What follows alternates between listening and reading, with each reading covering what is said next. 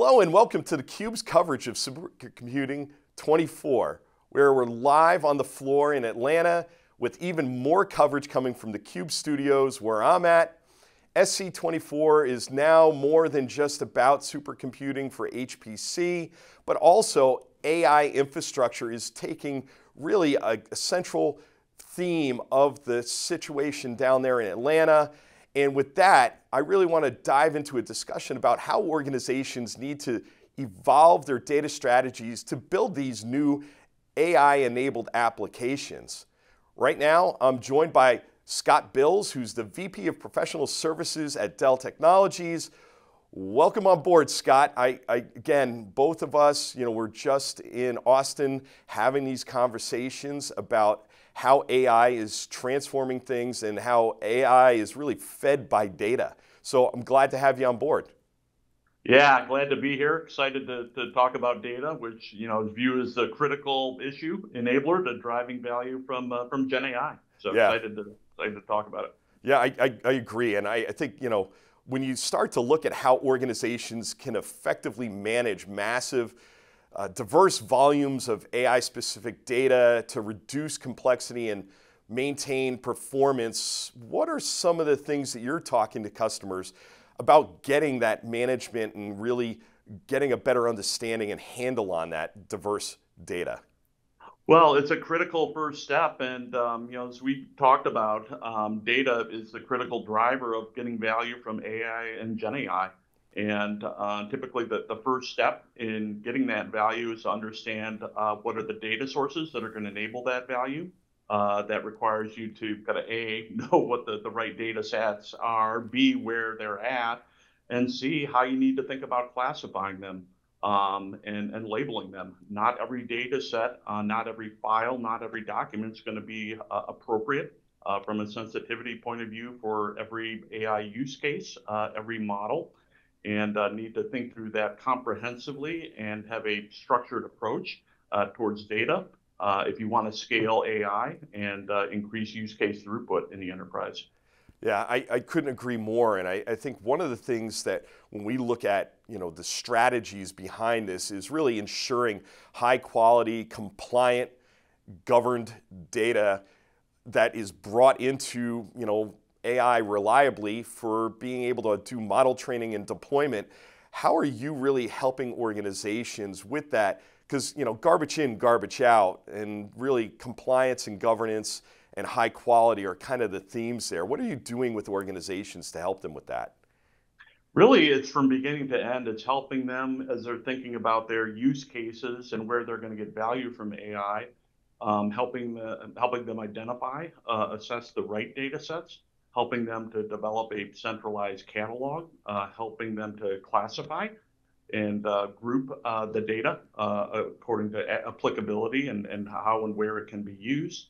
It's helping them then integrate the data into the appropriate use cases and then automate and orchestrate that to ensure that you have the right velocity, including the right access to the right data sets to support the use cases.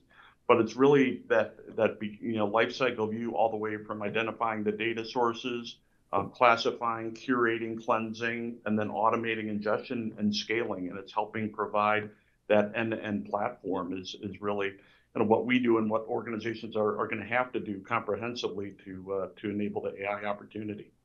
Yeah, and I would assume that a big piece of that part of it is really helping them, like you said, in the data quality. And I would assume that customers are saying, hey, we want to reduce our risks and make sure we're compliant in there as well. Absolutely. So it's kind of understanding kind of the data sets you have, doing the cleansing, the curation up front, but then also from an automation standpoint, making sure you have kind of pipelines and orchestration set up to ensure that data quality over time, and that it's a scalable model and approach to that issue. Yeah, no, I think that's key, and actually it leads me right into the next question, which is really around automated solutions that you can provide to help address these inefficiencies in the traditional data integration process, because you're really trying to meet AI systems speed and volume demands. What are you doing to help organizations really address that part? Yeah, it's really, just not just the integration piece, but also leveraging tools, technologies, and platforms to orchestrate kind of data pipelines for different use cases. Different use cases will access different data sets. It's, incredibly important to understand, based on the data types, based on the characteristics of the model, the LLM, the use case, the type of performance you need, and to ensure that, the data throughput, the way you've automated and orchestrated that model is going to drive the scale, the performance, the responsiveness you need to match the outcome and deliver the value. Yeah, and a lot of that has to also be back to the other question was that, the governance aspect of it and tying the pipelines and who can see the data and getting it to the right persona on time. Yeah. And it's interesting, that's another important part of the data catalog. We've talked about the importance of classification and having a broad data governance model. Another important part of a catalog is to provide improved discoverability for folks that are out deploying, defining new use cases in the organization, being able to identify data sources that are going to be the most value to them, and improving their ability to identify, access, and integrate for data sources that they may not have been aware of across the enterprise.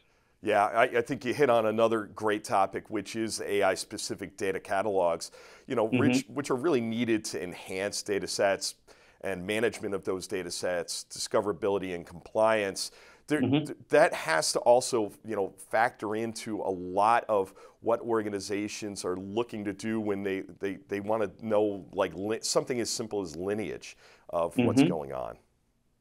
Yeah, no, absolutely. Traceability, it gets back to the data quality issues, being able to track that lineage and who's touched that data. And then kind of the metadata as well. As we think about data catalogs, an incredibly important part is metadata about the content or the file itself, but also the metadata about the content that sits in the file or the object. And when you think about a comprehensive data catalog, it provides kind of that level of detail over and above the lineage, but other critical metadata items that help you improve the discoverability and address the governance and compliance issues around data and AI. Yeah, and I know you guys are doing stuff at the actual file and object layer to actually expose that, in particular in PowerScale, to be able to expose that metadata directly to the Dell Data Lakehouse as well, which is again, how do you help people shortcut that? But one thing I want to dive a little bit deeper into is, because we kind of danced around it a little bit, is the role of AI optimized data pipelines and how they play in automating, scaling, and enabling the real-time and dynamic, how they empower dynamic AI applications. What are you guys doing to help organizations kind of build the right pipelines at the right point and in the right way? Yeah, a lot of it's understanding, based on the use case requirements, the platform requirements they have. What are the performance levels? What's the throughput they're looking for? Time to first token. You think about all the critical elements and performance dimensions around LLM and use case performance, ensuring that we have the customer has the right tools and automation orchestration in the back end. To support and hit those metrics. It's not a one-size-fits-all approach in terms of pipeline orchestration and automation, and understanding kind of the use cases, the performance requirements and dimensions around that is critical to coming up with the right answer, the right solution. Again, it's not kind of one-size-fits-all. It depends on the use case, the customer, and what they're looking to drive. Yeah, I think that is so critically important, because everybody, although they're looking for the easy button, especially in data and the data stack nowadays, or data platform, it's so complicated. And I think there's so many moving parts. Data is in, islands of automation. We used to have islands of automation. Now we have silos of data all over the place. And bringing that together really is one of the things that you're really focused on. And I think you have some services around helping organizations really get their data cataloging and pipeline implemented correctly to streamline that integration. Why don't you kind of help us understand some of those, what you're doing in that space as well? Yeah, it's really identifying and standing up, integrating or deploying, the actual catalog for customers, helping them roll up the sleeves and actually working with them on the classification, the labeling exercise, helping them think through kind of what's the right framework and should they apply it and how should they integrate that into their governance processes. For specific use cases, identifying the best and most appropriate data sources, helping to initially curate, cleanse the data for that first run, test run of the model, and then help to build that into the overall kind of orchestration pipelines. So it's really kind of diving in it's two levels. One is helping to develop the overall kind of data catalog applicable across multiple use cases, but then on a use case by use case basis, helping to implement pipelines, orchestrate, automate, and ensure the data quality around that. The other piece I wanted to mention too is the work we do around the Dell Data Lakehouse, where a lot of customers are leveraging that platform as well as a foundational element of the AI factory. We bring to bear a lot of our professional services capability to stand up that platform and then help implement some of the capabilities we talked about, leveraging third-party tools as well. So I think that's key, because I think being able to put this all together and really be able to nail it, because data is the lifeblood of AI, makes a lot of sense. From your perspective, being at Dell, what really differentiates Dell's AI and data management solutions and the services that you wrap around them? And really, how can that be beneficial to various different industries? Because not every industry is the same, and they may say, hey, my view is I'm a snowflake over here. How do you help organizations across industries with the solutions and services you're providing, and why is Dell uniquely positioned for that? Yeah, look, when you take a look, I think 40% of the world's data is stored on Dell storage and infrastructure. So we're uniquely positioned to understand the challenges around data management, data engineering, and managing data fabrics. So a lot of the differentiation just comes from kind of our lineage and strength we have around storage and data infrastructure, and working with customers, develop, deploy platforms around that to optimize the outcomes they get from their data.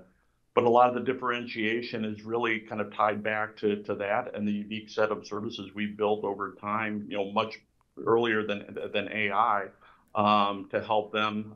You may recall the era of kind of big data and data analytics, and then AI, and now Gen AI.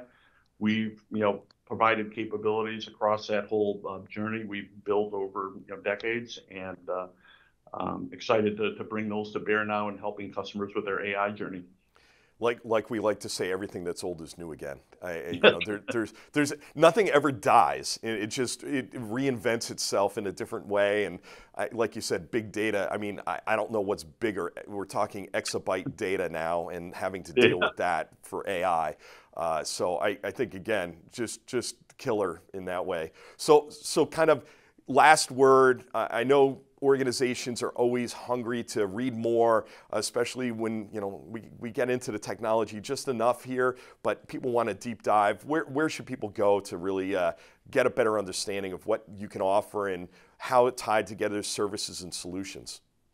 Yeah, look, we have great content on Dell.com that provides overviews of our newly announced data management services. Would also encourage everyone to go take a look at a blog we published this week in conjunction with our announcement by Paul Taylor on our services portfolio team, that provides a little bit more depth and detail around the exciting new services we've launched this week.